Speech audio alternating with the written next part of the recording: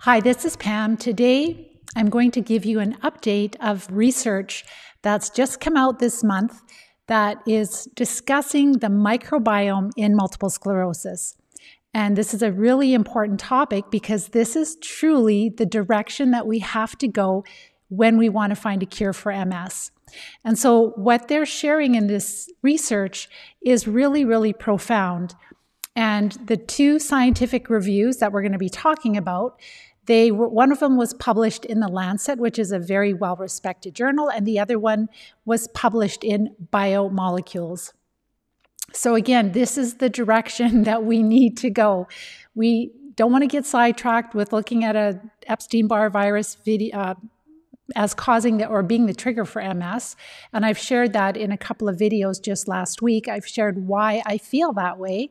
And I would really love for you to review those videos. It's very important because we, the people, we have to demand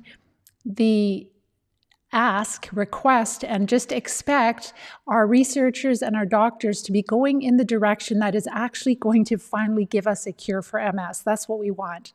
So if we haven't met, my name is Pam Bartha, and I am the author of Become a Wellness Champion and the founder of Live Disease Free. And if you like these types of educational videos, please share this video, like it, and subscribe to our YouTube channel.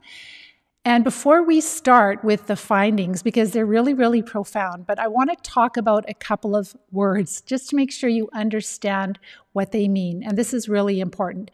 So there's just 4 terms that I'd like to share with you first. Number 1, the term microbiota, because when we're talking about the microbiome, the microbiota, a lot of people are wondering, what's the difference? And the difference is that our microbiota is really referring to all the microbes that live in our body. So think microbiota is all the microbes that live in our body. And this can be a major factor in inflammation in our body and also autoimmune reactions. So it's not just MS, but all kinds of other chronic diseases also. And so when our microbes are out of balance.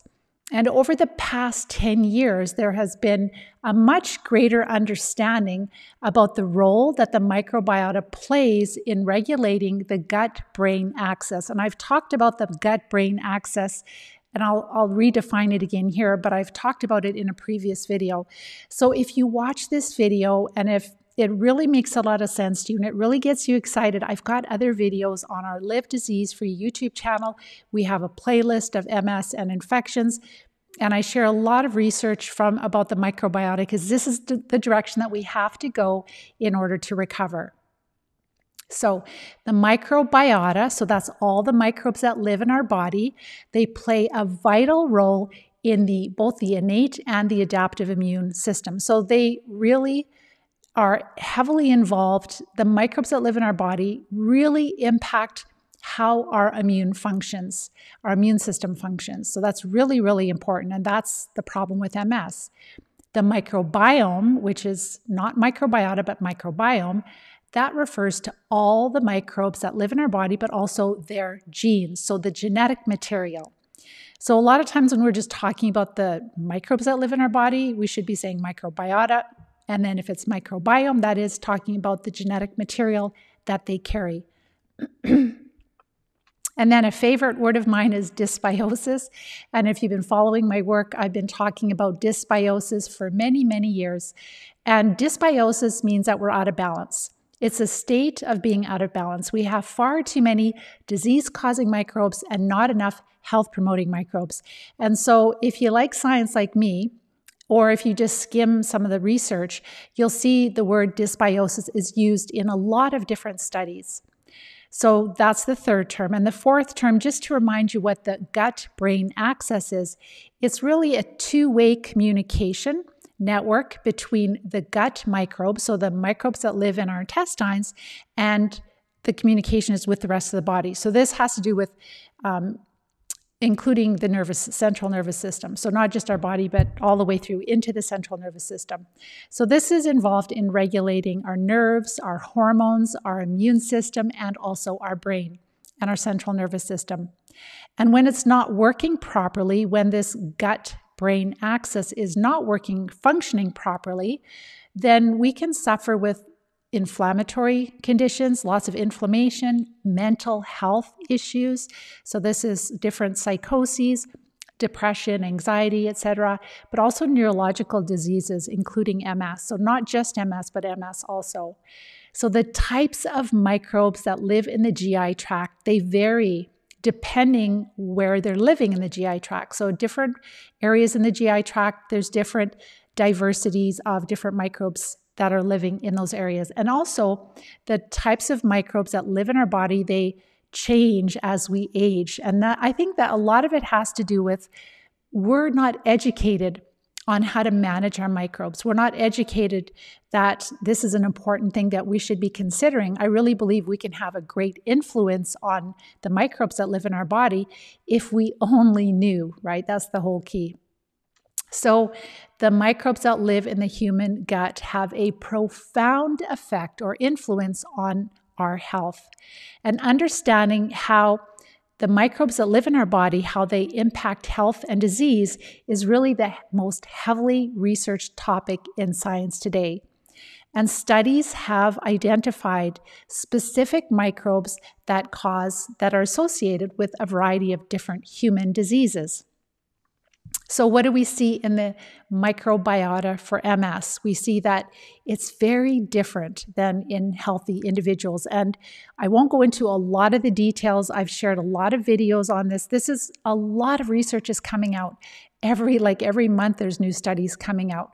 And one of the latest ones I did was talking about 3 neurotoxins that are produced by microbes that are in the intestines of MS patients. And they're really, really toxic. And they're not just causing leaky gut, but there's also leaky brain. So I shared that. And I've shared lots of other studies too, so you can take a look at those. But today, we still don't know what causes MS, and there is no cure. And they believe that things like stress and low vitamin D and obesity, smoking, and maybe the Epstein-Barr virus could be possible triggers, but they really don't know what is causing or what's triggering the MS. And there is a large and ever-growing body of research that really suggests that these disruptions that we see in the microbiota in MS patients is really the risk factor. And I believe this with all of my heart and soul because this is how I recovered from MS. It was by correcting the microbiome inside of me, the microbiota, the microbes that live in my body. And they really feel that the microbiota, the microbes that live in MS patients, that really impacts the immune function and the course of the disease. So studies have shown that, again, that the microbiota or the types of microbes that live in the bodies of MS patients is very different than what's found in healthy people. And also, and I'm seeing this in a lot of studies where they're talking about people that have MS, they have dysbiosis, they're out of balance, they have too many disease-causing microbes and not enough health-promoting microbes. And I've shared, just to give you one little example, Dr. Alan McDonald is a pathologist. He's an American pathologist. I believe he's American, but he's a very well-respected pathologist. And he found in the central nervous system of MS patients, 10 out of 10 people that he looked at of their central nervous system, so their brain and their spinal fluid, he found many, many nematodes, small filarial worms, especially in the spinal fluid. And the relevance of that is for at least 100 years, veterinarians have known that when these worms are present in the central nervous system of domestic animals, so that would be dogs, cats, horses, cattle, sheep, some of the animals that we have in our life, but when these worms get in their central nervous system, they have all the symptoms of MS. They have paralysis, they have numbness, they have fatigue, they can go blind, they get spasticity, balance issues. It's just shocking the similarities between MS and when these filarial worms are in animals. And you wonder, if they've known this for over 100 years, why has nobody ever looked into this? There's probably not a lot of money in treating these worms, so they're not going to go in that direction, unfortunately. That's really sad, but that's the truth. So what I want to do is just take a couple of minutes to talk about some evidence that shows that this altered state of the microbiome in MS patients might be really, really significant. So in one study, what I'm going to do is I will post the link to these studies in this video, and we'll also be posting it on our website. That's probably easier. I'll put it all there. I'll put all the notes there. I'll put the videos there on our Live Disease Free website. So we'll put a link. We'll post that in Facebook and in YouTube. And then you can actually look at these reviews yourself. So the thing is that with the Epstein-Barr virus study that got a lot of attention just in the last couple of months, that was a very, very small study. That was one little study of 35 people that they looked at. Whereas these two reviews that I'm talking about, they're reviews. So it's good to get a bigger picture when you're looking at meta-analysis or reviews where they take a whole bunch of studies and they kind of look for common threads and commonalities. And are we seeing this consistently? So if you had a meta-analysis of many, many studies that showed Epstein-Barr was a trigger for MS, then you might start to wonder if it is. But when you have a little study of 35 people and you find that most of them had Epstein-Barr, but most of the general population gets Epstein-Barr, that's not a very strong argument. And so I'm not saying viruses could never be involved, but I'm saying that that was not a very large, significant amount of scientific evidence. But there's lots and lots of studies looking at dysbiosis and seeing the differences and looking at the different types. So we're seeing that they're looking at bacteria a lot. They're not really looking at parasites yet, like worms, and they believe that worms are good, and so they don't even go there. They believe that, because we live in developed countries and we've kind of eradicated worms, then that compromises our immune system. That could be why we have MS and we have other chronic diseases. This is the hygiene therapy or hygiene theory.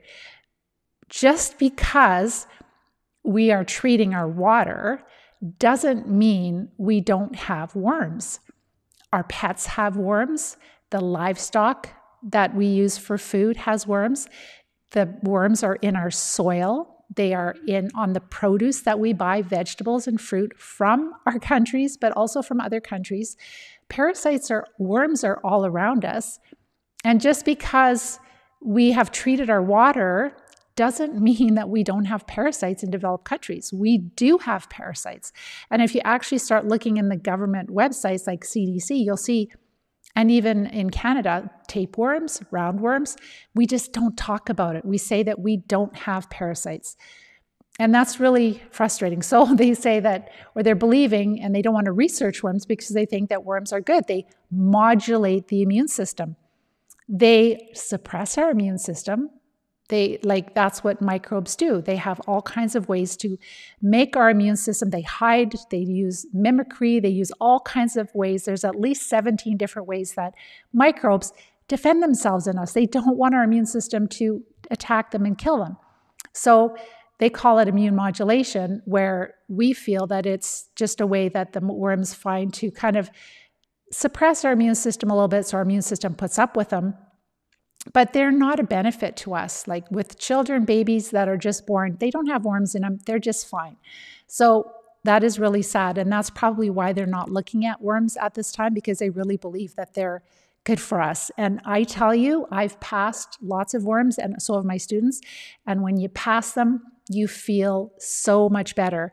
And one of my mentors, Dr. Klinghardt, has said, the more you deworm, the longer you live. And I really believe that.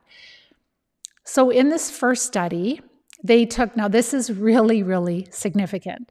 So in this first study, they took fecal matter. So they took stool from MS patients and they administered them into the GI tract of mice. So these are experimental animals that they use in the lab. And so they took and these were, I believe that they were sterile mice. So these are mice that are germ-free, and they just took the stool from MS patients and they put it into mice. And when they did that, the mice spontaneously developed signs of MS. that quickly. Didn't take years, but immediately that happened. I mean, I don't know about immediately, but very quickly. So that is really profound. Then a second study, they transferred the same fecal microbiota, so the stool from MS patients, and also stool from healthy patients. So they had a control in this other study. So they had the stool from healthy patients, the stool from MS patients, and they administered them into, again, experimental mice. And then they made those mice have the experimental form of MS. So they give the mice an antigen. It's a myelin antigen so that their immune cells go after it, and then they get symptoms of MS. So the mouse model, the animal model of MS may not be accurate because they don't know what really causes MS, but they just know, well, if they give them this antigen, they have some MS symptoms, but it's not a true, like the animal model is not a true representation of what MS is because they don't know what MS is. So they took the fecal matter from MS patients and healthy. So they put, two separate groups. One group of mice got the stool from MS patients. The second group got the stool from healthy people, individuals. And what they found is that the mice that got the stool from the MS patients, I'll just read it here. The researchers found that central nervous system inflammation was more serious in the mice transferred with MS fecal matter or the stool than when they compared it to the healthy individuals. So that's study number 2. So this is a direct, like taking the microbes from the GI tract of a MS patient. I'm just going to grab some water here. So they took the fecal matter from an MS patient, the microbes, and they put them in mice. Both studies found more inflammation. So the results of the 2 studies showed that the microbiota of MS patients had disease-enhancing effects compared to that of healthy subjects or individuals. Now we'll look at the fecal microbiota transplantation. So FMT. So you might have heard of fecal transplants, and we'll just talk about that. And that's another huge amount of evidence. So this is a procedure where they take, let's say they have somebody who has like inflammatory bowel. So it's traditionally been used for somebody who has inflammatory bowel, especially C. difficile, ongoing infections that they just cannot clear with antibiotics. And so they will find a healthy donor. So it could be a family member, somebody who is a really healthy person, who they feel that their microbiota is quite healthy. And they will take the stool and they will blend it and puree it and then probably strain it. And then they will use an enema to give it to a donor. And this has been a life-saving treatment for people with C. difficile. My father-in-law died of C. difficile and they didn't offer this to him, but apparently it's really the only way, and it has a very high survival rate. And it could also be helpful for other inflammatory bowel diseases, metabolic syndrome, obesity, possibly functional gastrointestinal disorders. But I have seen, and this is in one of Dr. Perlmutter's books, that it was given to MS patients. So in the first study, and I don't know if these were in his book, but I do know that he talks about fecal transplants in his book. And actually, one of our students was in his book and received the fecal transplant, and he did have significant improvements in his neurological symptoms, but it didn't last, right? We've got to treat those infections. Otherwise, you have to keep going back. And it's not a procedure that a lot of people want to do. And how do you find a healthy donor? Because everyone probably has some amount of dysbiosis, especially if they've been on antibiotics, but it's saving people's lives. If they have no other option, it's definitely worth it. So in this first study, the FMT, so the fecal transplant, was given for constipation, and 3 wheelchair-bound MS patients had dramatic improvements after this fecal transplant. They had improvements in their neurological symptoms. They were actually able to walk. So they went out of their wheelchair and they were able to walk unassisted. That is really, really significant. That's why I'm saying this is the direction that we need to go to study to find a cure for MS. If you have that kind of a treatment and you come out of, so this is not even somebody with mild MS catching it early. These are people that were confined to wheelchairs and they came out of their wheelchair, 3 out of 3 of them. I don't know how long it lasted, but that happened, and that's really, really huge. And then in a second study, one MS patient had the fecal transplant, and he or she noticed that their gait had improved significantly, and this person did not have relapses for at least a year. They had a year follow-up exam, and they had no relapses then.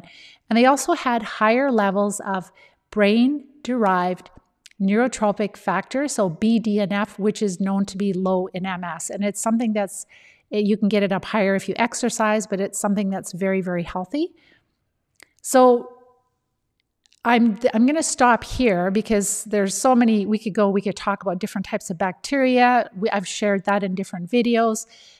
And of course, they're missing the parasites yet, but at least we're getting into the right target zone, right? It is microbes for sure. And one of these 2 studies, I'll just end with this, is that they shared that with the disease-modifying drugs that we have for MS, it is currently not known what individual characteristics of patients determine the optimal treatment option. So they're basically saying that we've got these treatments for MS they're all modulating the immune system. They're suppressing parts of our immune system. They're preventing our immune system from going into the central nervous system, or even sometimes locking them in the lymphocytes and the lymph nodes, etc., destroying B cells. So they're modifying our immune system. They're suppressing. It's really suppressing our immune system. It's suppressing our natural defense. And it's no wonder that they don't know which of the treatments really significantly help specific types of MS, whether it's relapsing remitting, whether it's secondary progressive, primary progressive. And so it's really sad that we're using these very, very expensive drugs. And a lot of people, when they're getting their diagnosis, the doctor will give them a list of the drugs and say, here, you pick one. And the person will say, and so many people have told me this, and they'll think to themselves, because they're probably too shy to say anything, but they'll think to themselves, how do I know which drug I should be taking? And how would they know? So it's really sad that this is where we're at. But the exciting thing is that if you guys feel that this is the direction, you do a little bit of research, and if you help us get the word out, and it's really creating awareness, the more patients that go to their neurologist and say, hey, there seems to be a lot of research talking about dysbiosis. Do you know what that is? And the brain-gut axis, do you know what that is? And if they don't know, they're not keeping up with research. So very important to start talking in MS communities and talking about all of this, the microbiome, the microbiota. You know what the microbiota is now, is the microbes that live in MS. The microbiome is the microbes, but their genetic material. So it's more talking about the genetic material of all the microbes that live in us. Dysbiosis is really the state that we're in. This is why we're sick. And yes, there will probably be a few key microbes that are causing most of our neurological symptoms. But in order to recover, we have to restore balance, and that's the key. And then that gut-brain axis, and what was the other term? Let's just see what it was here. No, that was it. So I'll just go to see if you guys have any quick questions here. I hope that you found this really helpful, and we will post the studies. If you don't have a science degree, or if you don't have a large background in biology, you can kind of scan things, especially the abstract and the conclusion. Very often you find the really important things in the body when you're doing scientific research. But my job is to just simplify this for you, make it understandable, and help us to get on the right track. Help us to And it's really going to come from you, because unfortunately, there's no money in treating these parasites. And that's why we haven't really focused there.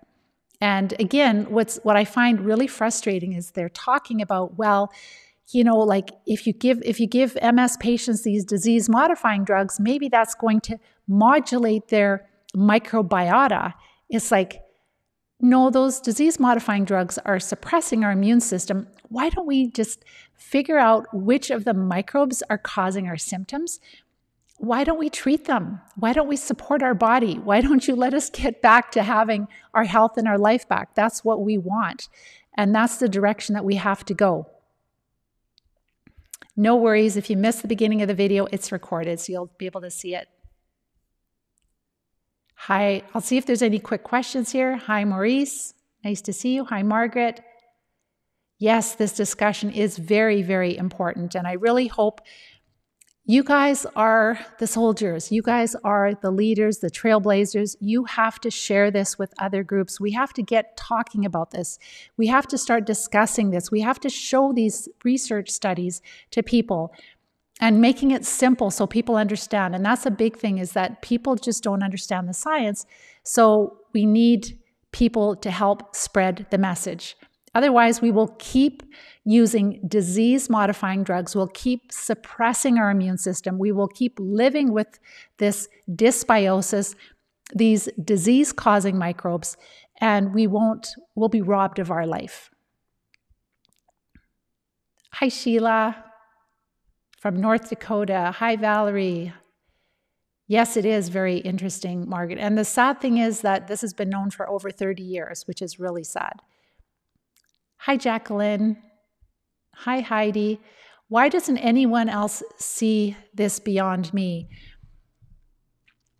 Well, we've gone through the last 2 years, and it's been pretty bizarre. I'm not going to say what we've gone through. You know what we've gone through.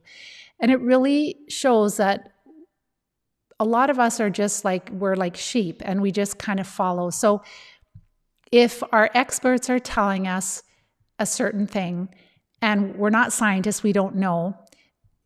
What I see is that we're not even using common sense anymore. If we know that infections cause disease, and there is all this research for years and years and go to our website, livediseasefree.com, under evidence that MS is an infectious disease. Back in 1911, they were already finding bacteria in MS patients, in the central nervous system, and in MS patients in 1911. And then you look at fungus, like when I was diagnosed in 1988, there were already books talking about Candida, and they were helping people to recover from MS. And then looking at Dr. Alan McDonald's work with finding the nematodes, the little worms in the spinal fluid, also he found Borrelia, tons of Borrelia in those worms. So the worms are carrying Lyme disease into our central nervous system.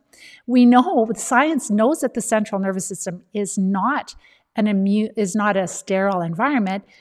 We know that the job of our immune system is to fight infections. So if our immune system is fighting, why don't we look to see what infection it is? Why do we assume that our immune system has just gone haywire, right? And so this is the frustration. We've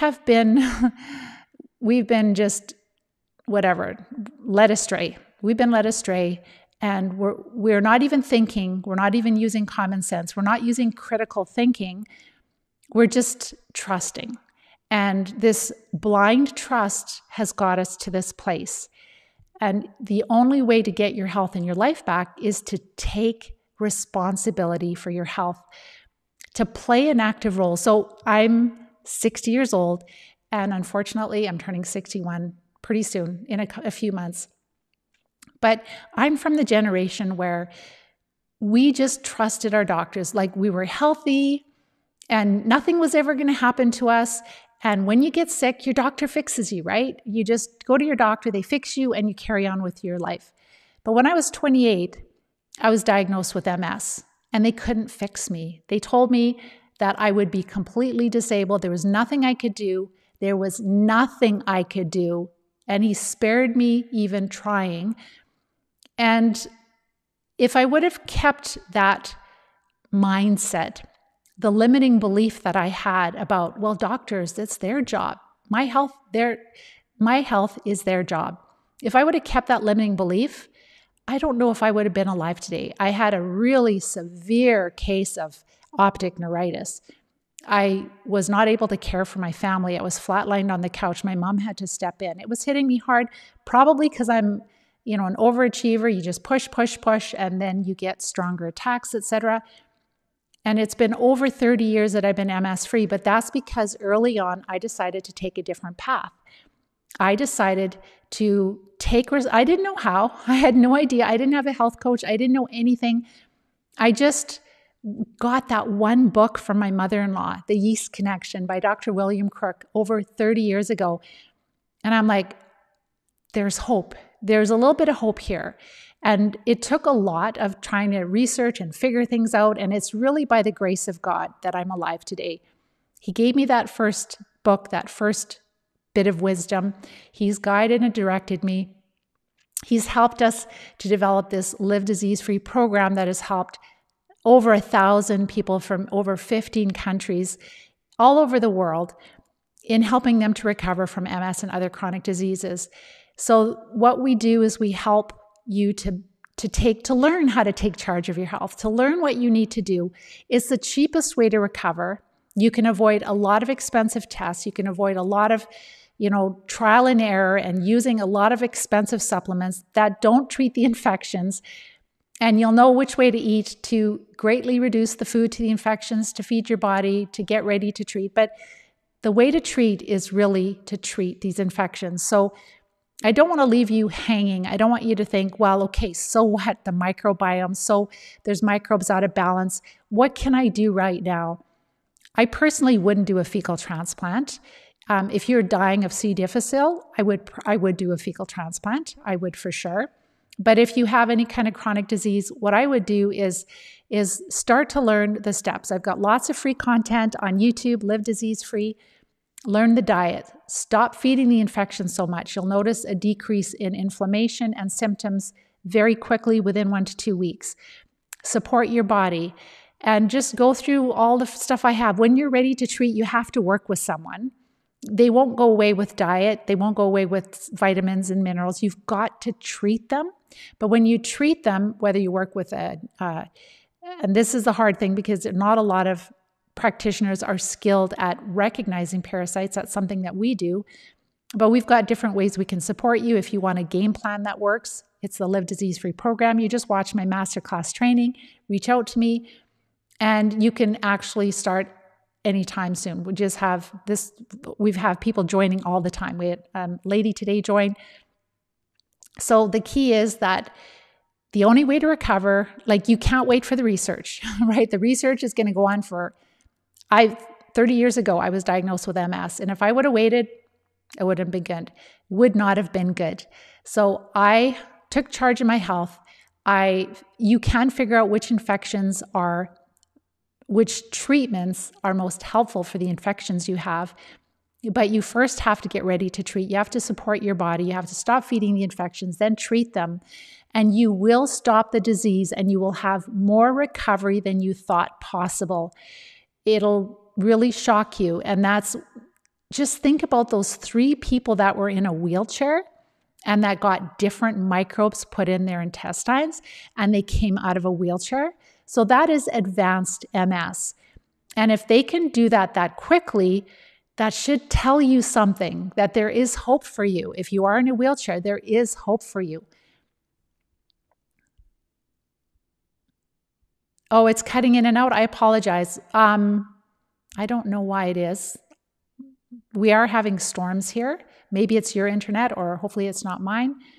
Hi, Christine. You totally believe it. You have parasites. You also believe that cancer. Yes, cancer is an infectious disease.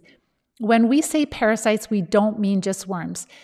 A parasite is a microbe that lives in you and causes you harm. It could be a worm, roundworms, flatworms, tapeworms. It could also be protists, which are single-cell parasites like amoebas or giardia. There's all kinds. It could be bacteria, so Lyme disease, Borrelia. It could be E. coli. It could be different Clostridia species. There's a lot of nasty bacteria. It could also be fungi, so the molds like Aspergillus or Candida. So all of these. So that's dysbiosis. Dysbiosis means you've probably got worms, you've probably got protists, you've probably got fungi, and you probably have bacteria, bad pathogenic disease-causing bacteria. And so that's why we'll never find a single pill cure. You can't cure all these different types of microbes. You can't, all the way into the central nervous system, you can't get rid of them with a single pill. There are certain treatments that will be better for worms. There will be certain treatments that are better for protists, bacteria, for fungi. Fungi are very different than the other animals. So that's why we have to consider dysbiosis. That is the key. And dysbiosis means you're really out of balance. You have too many disease-causing microbes and not enough health-promoting microbes.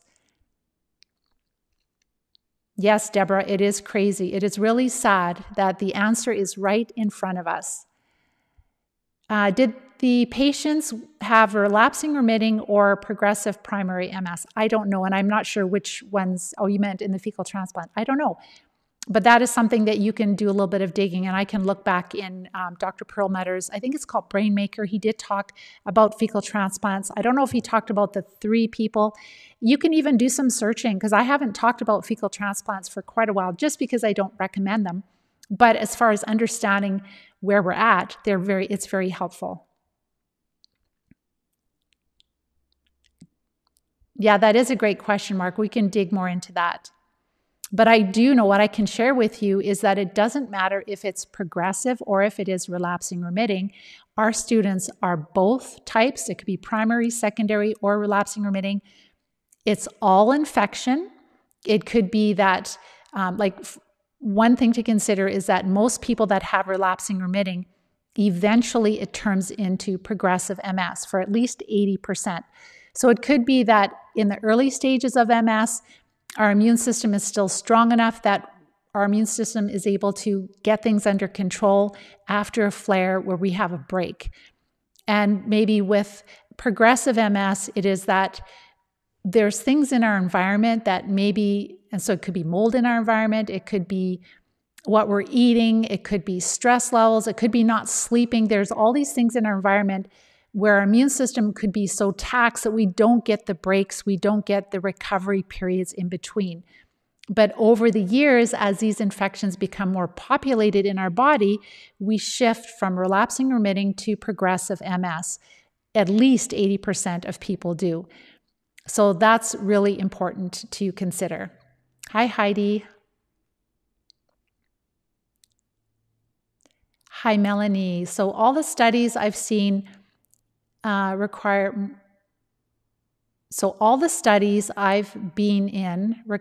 one or the other. I wonder if it matters here. I'm sorry, I don't know what you mean by that. Maybe you can elaborate. Just type your questions in the question box. Put your comments in there. Let me know what you think of this. Please like and share this and subscribe to our YouTube so you know when I'm going live next. Yes, you definitely do. Go through my videos. It'll really change your life. It'll really open your eyes to the direction that you need to go. How do you get rid of the worms? Deborah's asking. So getting rid of the worms. So our students, you'll see in some of the pictures I've shared, and I warn you before you see them, but our students have passed over 2-foot-long worms.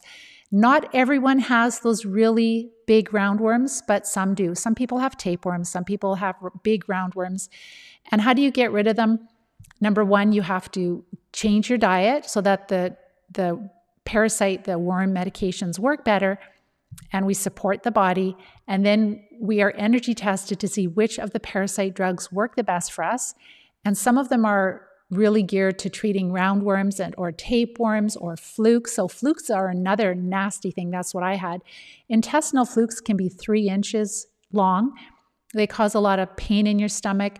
They're linked with cancer. So a lot of these parasites, these even worms, There's one lady in Calgary that had a tumor in her liver, and it was, I can't remember if it was like developing, but it was worms. Like it might have been larvae. So it's not just fungus that's involved with cancer, but it is also, they're starting to see more reports of protists and also worms. And even with tapeworms, they normally will live in the intestines, but some, depending on the species, some will move into the liver. And then the immature forms make their way into the central nervous system. And I've talked about this in previous videos, where they form like a little bladder, where there's a whole bunch of little developing tapeworms in the bladder. It's like a little sac, it's a cyst, and they can pick that up as a white spot on an MRI. And another thing that's just normally understood is that parasites in the central nervous system make lesions. So the lesions can be from parasites. It's known in science. So then why are we not looking at the lesions for people that have died and examining them like Dr. Alan McDonald did? Why are we not looking to see, could there be parasites in those lesions? What kind, are there microbes? Is there bacteria? Is there fungi? And we're not. We're just considering the immune system. We're saying, oh, the immune system, it's the B cells, it's the T cells. We've got to destroy them. We've got to wipe them out. And it's so frustrating.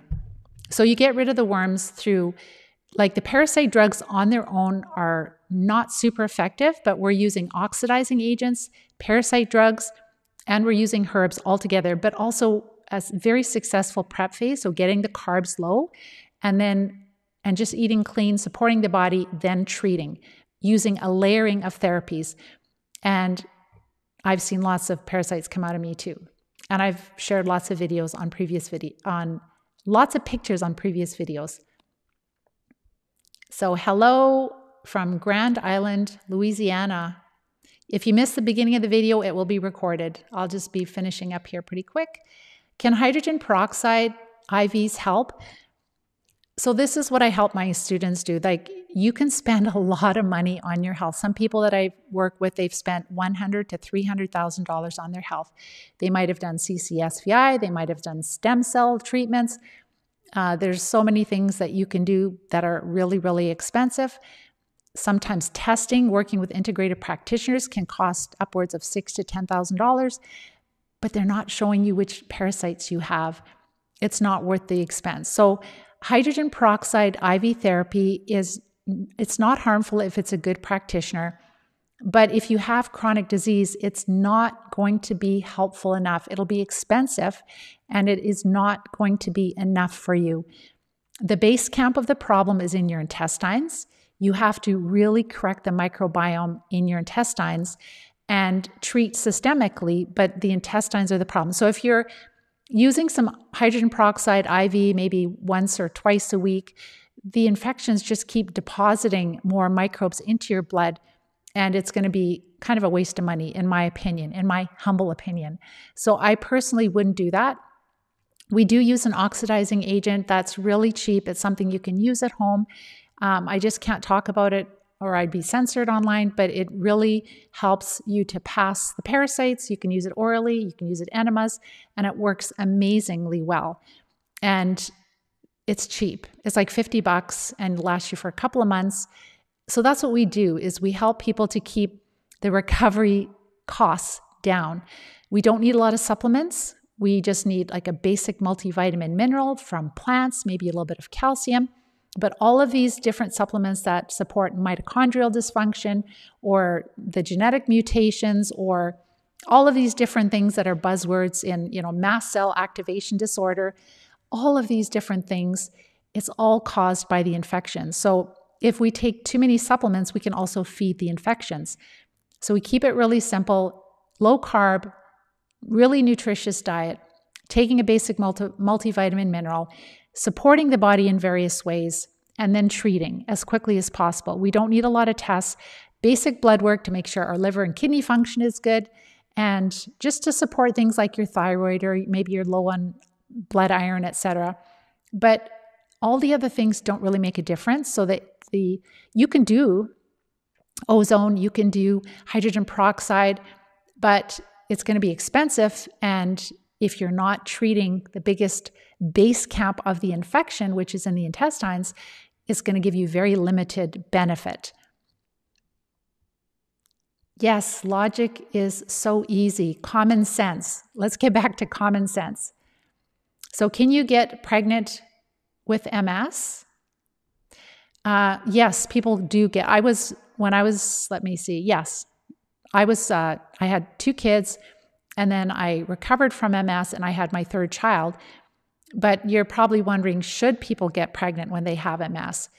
Well, we've had lots of people, like when you treat these infections, let's say if you are infertile, we've seen very often that women get their fertility back. So Lisa May is one example, one of our students. She's a nurse and she had MS and she was infertile and she wanted to have a family, but she didn't know she'd be able to take care of them because of the MS. Well, she followed the Live Disease-Free program.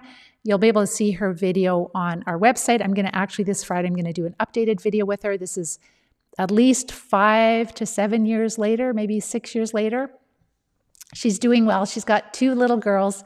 And so we find that with our students that their fertility comes back, their sex drive comes back, and that's really helpful for couples, that it's just wonderful. So there's so many benefits to treating these infections, people's vision, their hair, their complexion, all kinds of things, their energy. You feel younger as you correct your microbiome. And this is a very important skill because this is what really helps you to live a very long, healthy, and happy life. It's not just diet. It's not just exercise. How do you manage the microbes that live in your body?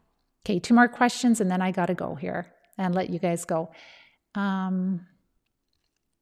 What part do antioxidants play in eliminating microbes? 0. Antioxidants will support your immune system, but if you are infested with these infections, the vitamins and minerals will have very limited. I mean, it's good to take some extra vitamins and minerals from what's missing from your diet, but you're not going to recover from it. It's really not going to make that big of a difference. So Christine, my symptoms are becoming less and less, and I'm taking anti-parasite herbs. They work. So yes, that is true. So what we have found is that there are herbs like black walnut and cloves and wormwood. And of course, if you're taking meds, you always have to check with your doctor. Those are the most common parasite drugs. And our students will pass worms with those, but they still have the neurological symptoms. So we have found that the herbs are great to use in conjunction with the parasite drugs. But the really large worms, and when we're dealing with infection in the central nervous system or in organs, it's just, and especially if people have had MS for a while and they're dealing with a fair bit of disability, the herbs on their own, we just couldn't get the same amount of recovery that we do while introducing also the oxidizing agent, but also the different types of parasite drugs. It's a game changer.